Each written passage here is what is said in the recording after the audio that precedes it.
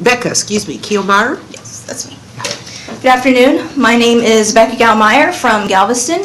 I'm a native Texan. I come from a Christian upbringing. I have a master's in social work, and I'm currently a doctoral student at the Graduate College of Social Work in Houston.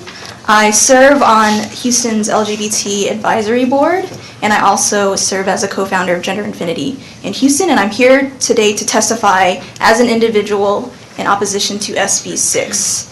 In case anyone is wondering, I use the women's restroom. This invasive bill violates my dignity and well-being. While promoted under the guise of public safety, SB6 actually discriminates against me and people like me, as evidenced by ongoing harassment that I face in public facilities, which has increased since the focus on restroom segregation has entered domains of politics and public dialogue. These reoccurring incidences are a consistent reminder to me and other people like me that others think that I'm unsafe, I'm not good enough, or I don't belong.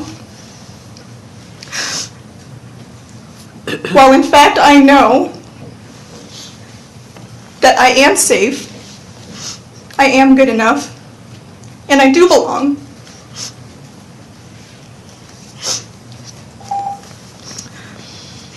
The women's restroom is exactly where I belong, and for these reasons, I regularly avoid public restrooms due to fear of confrontation.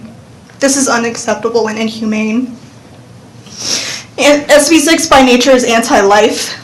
More specifically, this legislation is anti-transgender, anti-intersex, and anti-gender non-conforming lives. My Christian upbringing gifted me with knowing the values of love, hope, compassion, grace, dignity, and integrity, and I recognize that SB6 and the proponents of SB6 do not promote these values, and instead promote the use of divisive, destructive, and misleading rhetoric to confuse the general public about our people. Thank you.